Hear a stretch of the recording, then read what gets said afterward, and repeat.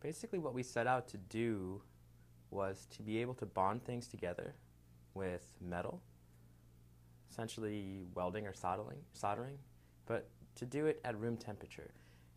We wanted to be able to make something that was conductive, strong, and resistant to wear, resistant to time. Okay, taking this sheet of stainless steel, we're going to apply medical grade glue.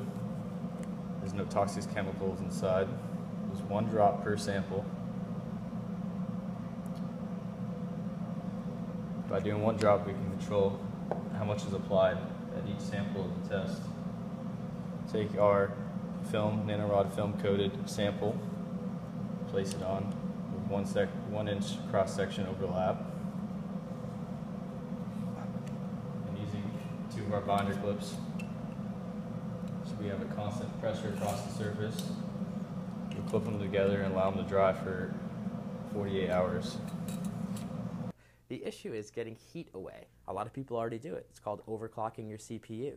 But you run into the risk of overheating it. You overheat it, you cook it, just like you fry an egg. It's not going to work anymore. So if you can run one of these faster and get more heat away from it, then I can use the same computer, the same technology as right now, put more power through it, but it'll actually operate better, operate faster, have more capabilities, be able to do more calculations, run better software.